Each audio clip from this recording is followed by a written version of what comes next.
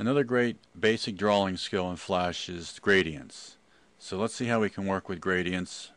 And what we'll do is create kind of a background to something we might be making in Flash. So let's go and create a new document.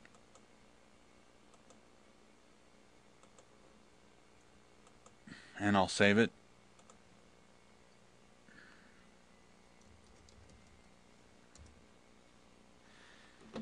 And what I'll do is come over to our rectangle tool, and I'll select it.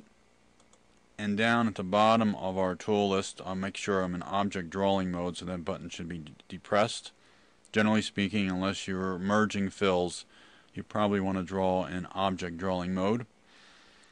Now for our fill is where we'll start a gradient. So if we go into the fill color chips, down at the bottom there are 8 chips to give you starter gradients, and then you can work from there.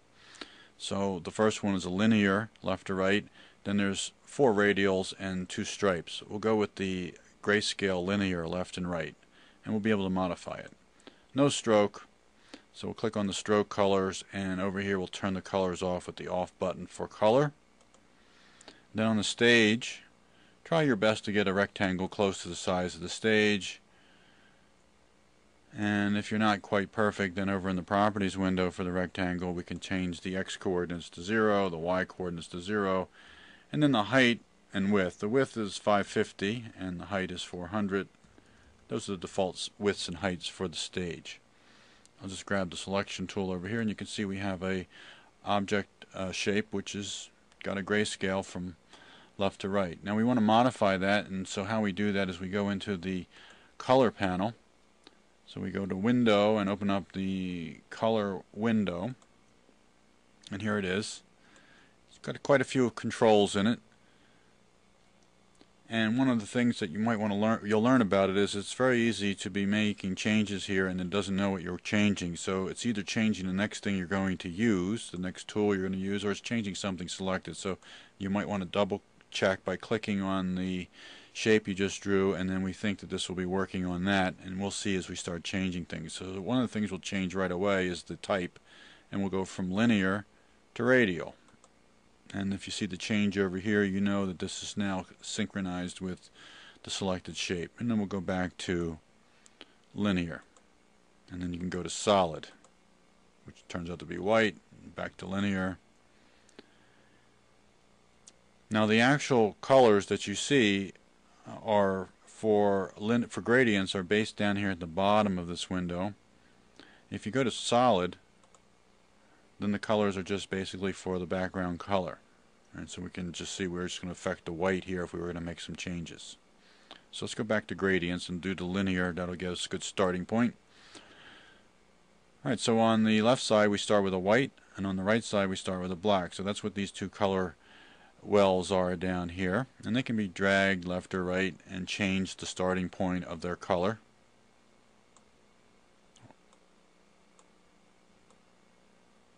And you can change their color too. One of the easiest ways is just to click into it, double click it, and bring up the color chips.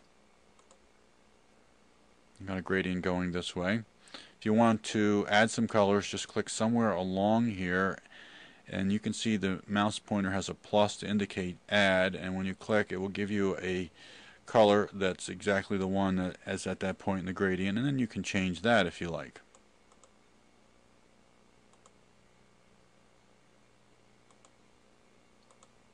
If you want to get two colors the same, what you do is go to the one that you'd like to copy and take the hex number up here, or you can take the 3 RGB numbers, whichever is more convenient, and then duplicate them. I'll just copy the hex number, and then I'll click on the other color, and I'll just paste over the number that was on the first one, and then press the enter key to make it take. And so now we have the same color going from the second color to the third color in our gradient, our linear gradient. I'm going to go to the last color chip and change it to white. And I'll take the two middle ones and bring them in close to the end. And you might see some dimensionality to the gradient that we're working with. Now let's suppose we'd like to have this from top to bottom. So that's what comes in handy there is the gradient tool. So we come over here to this panel where we had the free transform tool, and there's the gradient transform tool. So click on that and we select the object that we want to change the gradient on, and we get a rotational handle.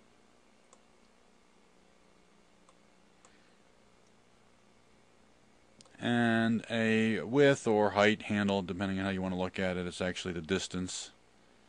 And so I turned it so that it's going from top to bottom, and it's not covering the whole shape. So we actually have an area here where it's just a solid color. It's the last color that you see on the left and the right of our gradient, and that's what's happening here and there. If I deselect, you'll see that actually smoothly go into the gradient. I'll go back and select it, and then I'll continue changing the distance between the starting and ending point so that it's close to the actual width.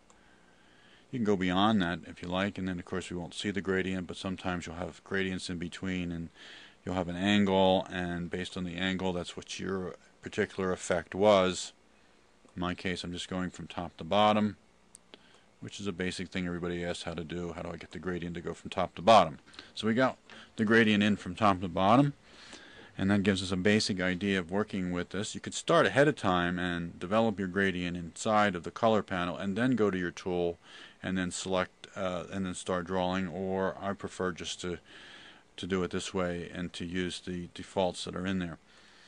Now we'll work a little bit more with gradients in another video, but this gives you a good starting point. So this is a way to create some dimensional items that are inside of your movie and basically make things look pretty nice.